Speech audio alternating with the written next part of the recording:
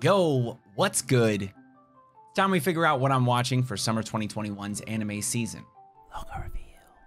If you want to talk about anime and manga, follow me on Twitch and Twitter at JoeFreshest. Links in the description below. And the YouTuber things, like the video, comment, and subscribe to the channel with notifications on so you don't miss another one. And if you want to check out any of my reactions for spring 2021, you can click this link right up here. And as always, links in the description below. And just to get a heads up on the summer 2021 season, if you want to check out any of the anime carried over from spring into summer or any of the new series that I'm reacting to in summer 2021, you can click this link right up here. It'll take you to the playlist with all of those summer 2021 anime episode reactions. That was a mouthful. And as always, link in the description. So today I figure why not check out all the different anime that is coming out in summer 2021. We will be using livechart.me in order to figure out what anime are coming out. By the way, we're actually gonna set this to not have the ones going that like roll over from spring. And if you're wondering the ones that I am watching that roll over, Tokyo Revengers, obvi, love that. I will be watching Fumetsu no Inata. I've never seen One Piece, by the way. I'm gonna let y'all know that. Well, that's not true. I watched like 70 episodes of One Piece, but I haven't seen anything after like episode 70 something. I will also be watching more My Hero, though admittedly, I think the first all episodes of this season that have been that have aired have been pretty doo-doo. I think that it's like a 6 overall. Not a good season. I'm just tired of the same old bullshit. And I stopped watching Boruto like in 2019. So these are the anime that are actually airing in summer 2021. Now, obviously, the first one most popular, Tensura Season 2 Part 2.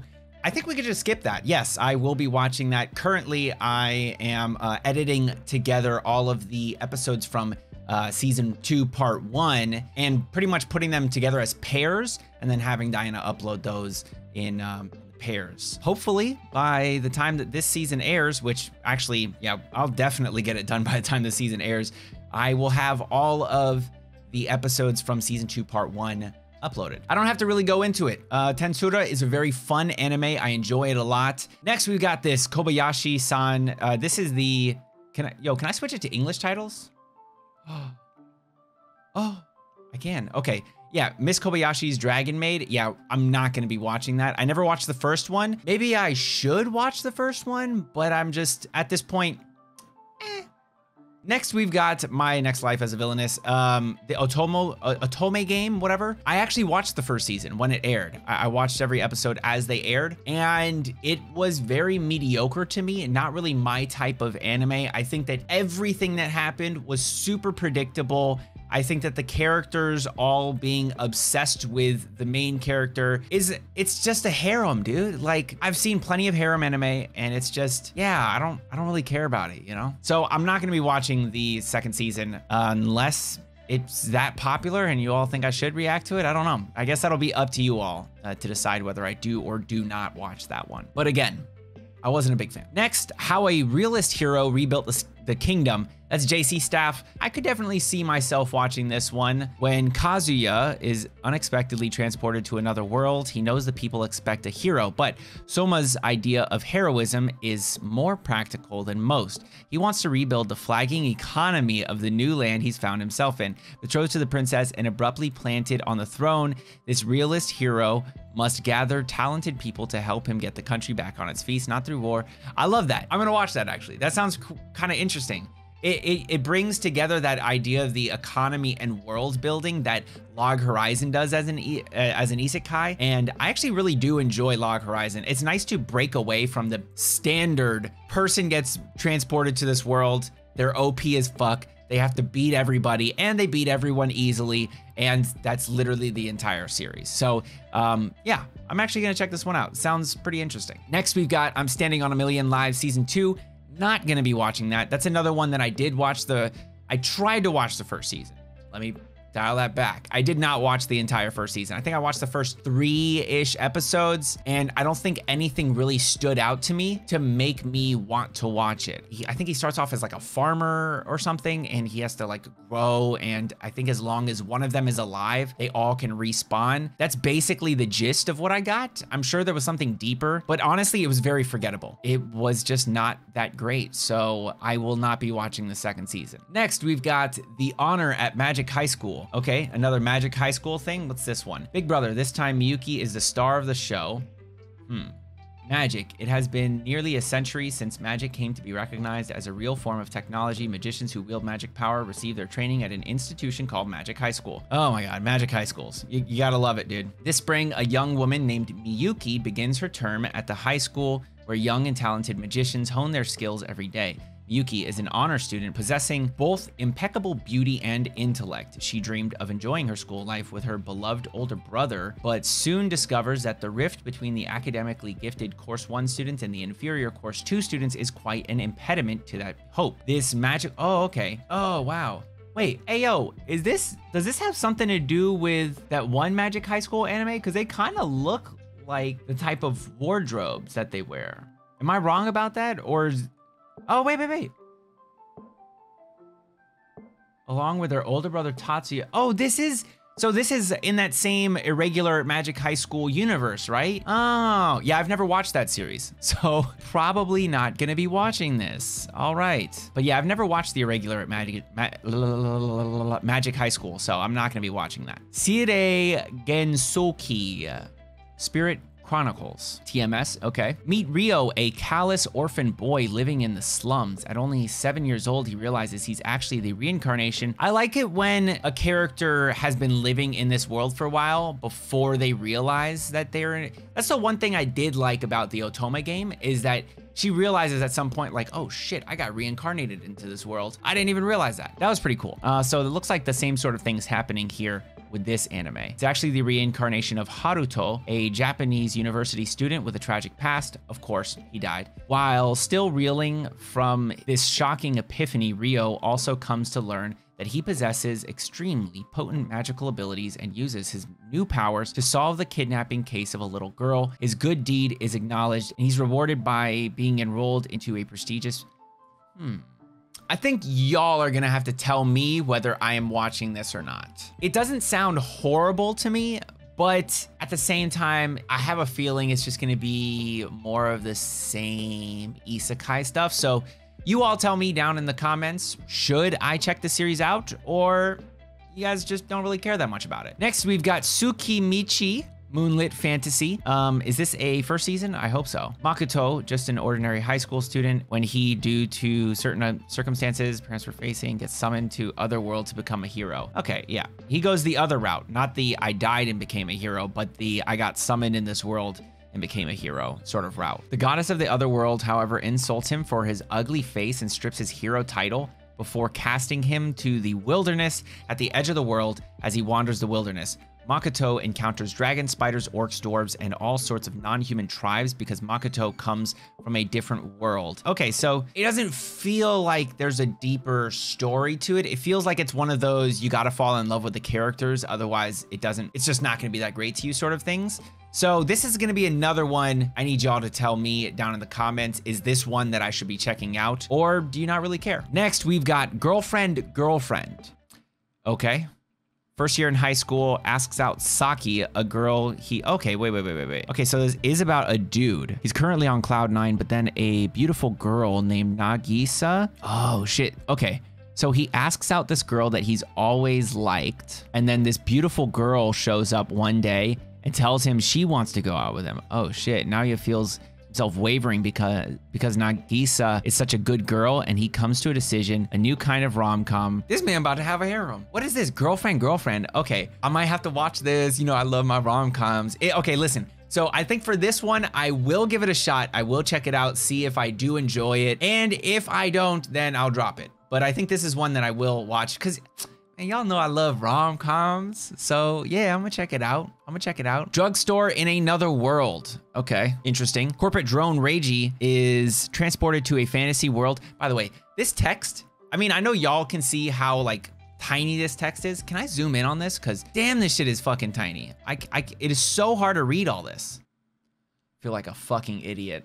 I've been sitting here squinting my ass off. Can't see a damn thing. Okay, so drugstore thing. Let's see. Corporate drone Reiji is transported to the fantasy world where he discovers that he can craft potions at a higher level. That's another thing that happens in a lot of isekai. Besides just being OP, there's a lot of like crafting potions things. And of course he makes them at a higher rank, so he has like a higher potency with his potions. Taking advantage of this, he makes a tidy profit, enough to open his own drugstore. An elf who can't aim his bow. Oh, I might check this one out too. This doesn't sound horrible. And it's a comedy. Comedy isekai. I might check this one out too. Okay. With that being said, that's 2 more that I am interested in, and that's going to definitely make it so I'm not gonna check this one out for sure. Not gonna check this out. This one, maybe. Unless this is supposed to be like super funny because it says comedy here, it could be. So if it is super funny, then, you know, if you're like a novel reader, let me know. So far we've got 1, 2, and then 2 maybes. 2 yeses, 2 maybes, and then another 2 yeses. I think I'm gonna check both of these out. They sound pretty interesting to me. The detective is already dead. Interesting.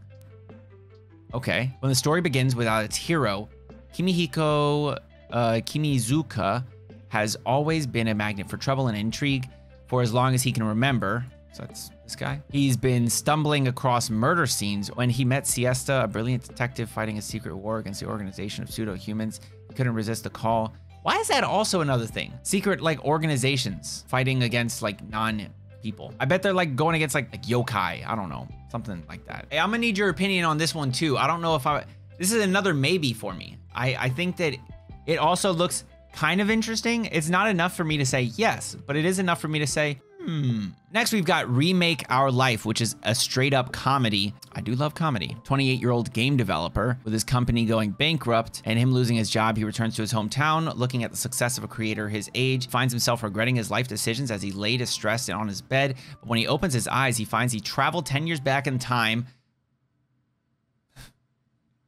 Themes. There are like very common themes here. Before he enters college, will he finally make things right? Okay, I'm checking this one out. I want to check this one out. Remake Our Life. This one sounds interesting to me. So this is another confirmed. I think that so far, I'm not absolutely sold on the drugstore one. I am definitely sold on The Realist Hero, Tensura, obviously. And I am also sold on Girlfriend, and Remake Our Life. So that's 4 right now. I'm starting to sweat a little bit. I don't want to go past like 7. 7's like my max, okay? And also, let me know which ones you all are actually interested in watching reactions for, because some of these might not make the reaction cut. Like I said, I'm gonna be watching the Wonder Egg special, so moving on. Dungeon of Black Company. This is, I think, one that I did want to watch. Kinji, who lacks any kind of work ethic, is a layabout in his modern life. One day, he finds himself transported to another world, but not in a grand fantasy of a hero. Welcomed with open arms, he's immediately shoved into a terrible job. Now enslaved by an evil mining corp company in a fantasy world, Kinji's about to really learn the meanings of hard work. Yeah, I'll check that out. That sounds pretty interesting. I don't know if it'll be something to react to, but it will be something I check out. The Great Jahi will not be defeated. The Dark Realm's second in command cuts a frightening deal feared and revered by all. But when a run-in with a magical girl results in the destruction of the precious mana crystal, the Dark Realm falls, transporting the newly puny and powerless Jahi to the human world. Unfortunately, plotting the revival of the Dark Realm from a cramped, crumbling one-room apartment is no easy feat when you have to pay rent and keep a job. And who is the Jahi person? Is that Jahi? Is this Jahi? Like, I'll probably check it out. It looks cute. Is this one I should be reacting to? I think it's one that I will watch. Mother of the Goddess's Dormitory. 12-year-old boy abandoned by his father after their house caught on fire, leaving him to roam the streets penniless. Then one day, a girl named Minerva finds him laying on the sidewalk, takes him to a college dormitory.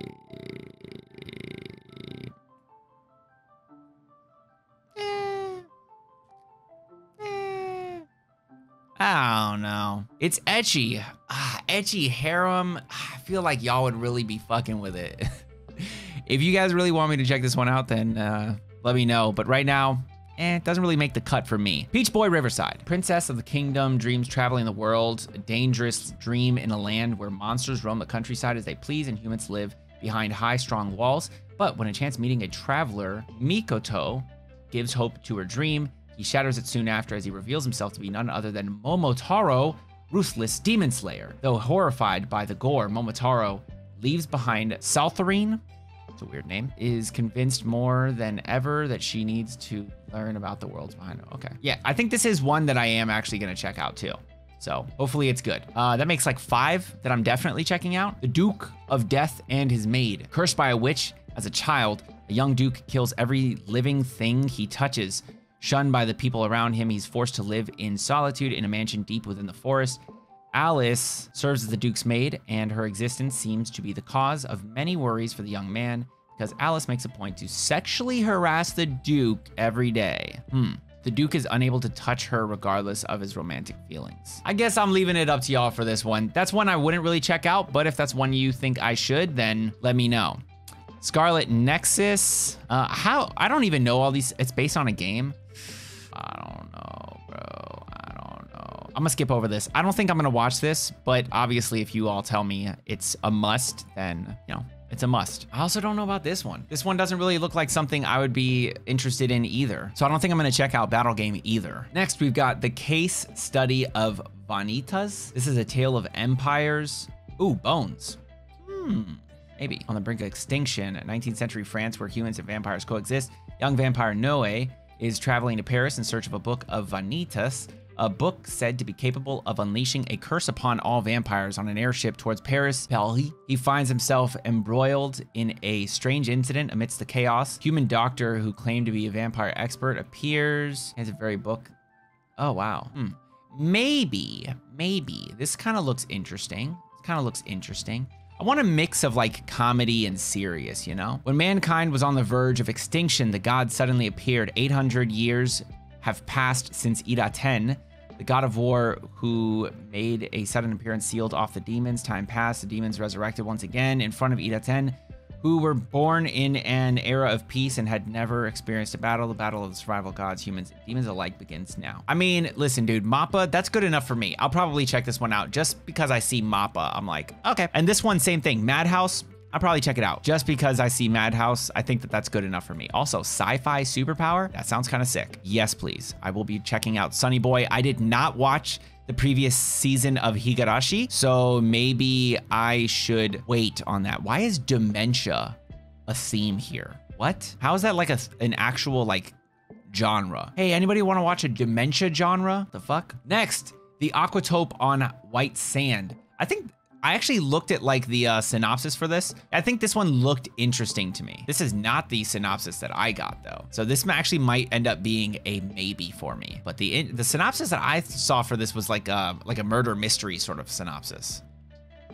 Fena, Pirate Princess. It's an original. Interesting. Remembers little about her childhood, orphaned and raised as a servant in a brothel. Whoa, her life changes when she escapes to an island of pirates where she discovers the truth behind her family, with Fena being the only one able to unlock her family's secrets and a formidable crew of female pirates on her tail. She must take her place as captain of the samurai crew for a high seas adventure. I'm not a fan of the mixing of like Yasuke, right? That shit was trash. I watched the first episode and I was like, okay, this is but like it literally starts off with fucking robots in like the samurai era, right? And there's magic. It's magic, robots, and samurais. It's like, are you just trying to hit all the demographics or something? Like, what's your goal there? And this one looks like it's pirates and samurais. I don't know, man. Some shit just doesn't work. I mean, this is probably one of those things that I'll probably watch like an episode, 2 episodes, 3 episodes. And if it just doesn't resonate with me, I'm not going to watch it. Madoka Magica?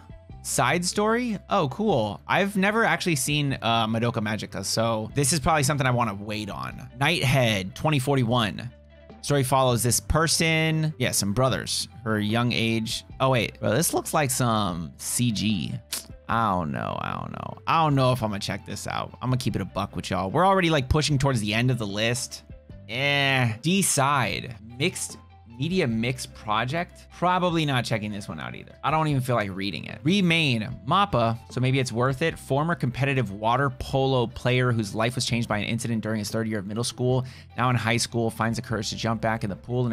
Okay, so this is a sports anime, but it's an original. So it's not based on a manga, which means whoever wrote it had to get this shit done well. And it's about water polo.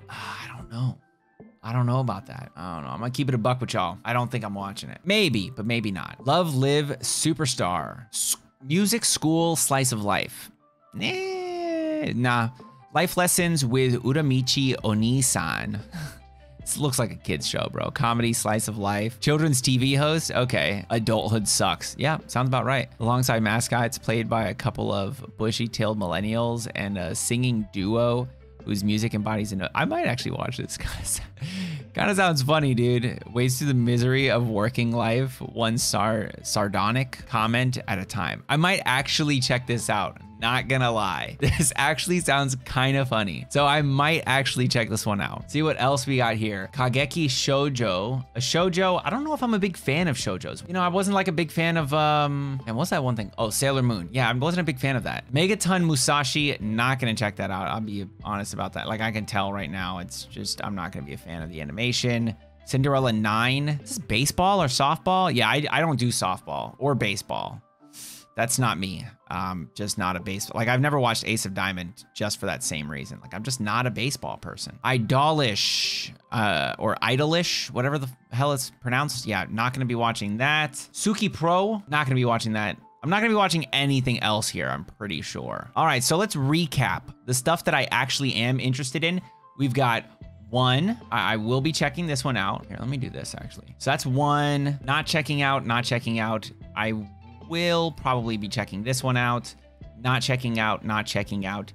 Maybe. Also, maybe. So we'll go with this one, this one, this one, this one. Damn, dude, this is already looking like way too much. This one, shit.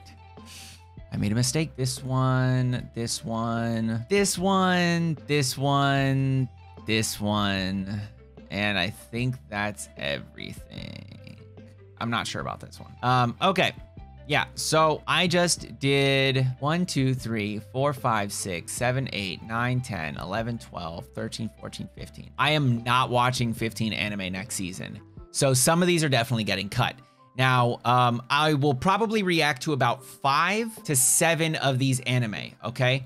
So it'll be up to y'all to decide which ones I'm reacting to. Now, I am reacting to this one, obviously, no brainer. I am also probably reacting to this one, another no brainer. Then we get into stuff that I'm not sure about. Not sure here, not sure here. I am watching this one for sure. I will react to this. Not sure, not sure, not sure, not sure. Probably reacting to this. Maybe, maybe, maybe, maybe, maybe. I think this one I might actually react to no matter what. It just looks really interesting. I don't know. Something about it just gives me that vibe, you know? I love that vibe. The ones that I am definitely reacting to, I can say for sure, are Tensura, Realist Hero Rebuilt the Kingdom, Girlfriend, Detective is Already Dead. And then from there, I'm a little bit less certain. So that's 4. And the most I'm gonna do is 7. Okay, so we've got 3 slots to fill. It'll be up to all of you. Am I gonna check out Remake Our Life, Jahi-sama, or The Great Jahi, whatever you wanna call it, Vanitas no Carte, Sunny Boy, or Iraten Deities in the Peaceful Generation. Those are ones that I am sort of debating whether I will be reacting to them or not. And I think that the days that these come out are also gonna play a vital role in whether I do or do not do reactions for them. But I think that overall there's 15 anime here, and I will watch the first 3 episodes of all 15 of them, and from there decide which ones I will continue with and which ones I will be dropping. So from here, what are your top 5 anime that you want me to check out for reactions?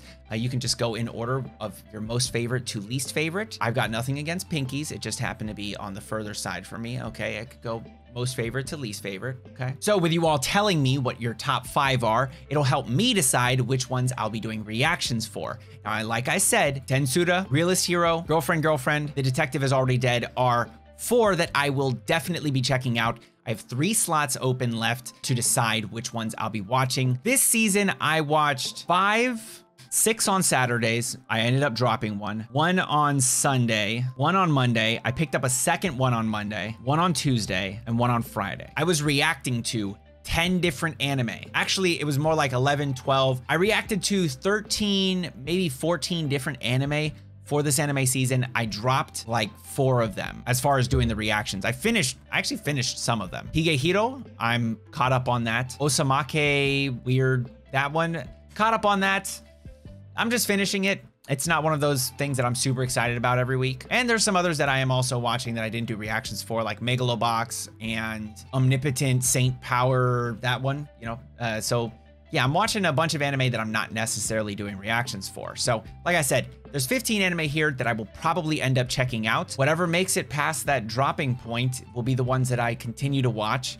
And whichever you all say is the most popular amongst yourselves, those will be the ones that I do reactions for. So like I said, leave a comment down below with your top 5, and that'll help me decide which ones I want to do reactions for. And as always, if you enjoyed the video, then like the video and subscribe to the channel with notifications on so you don't miss another one. I do anime episode reactions as well as manhwa reactions and reviews on anime and manga when I catch up to or finish a series that I really enjoy. So if that sounds like the type of content that you might be interested in, then please do subscribe to the channel. And until next time, make sure you all keep it fresh.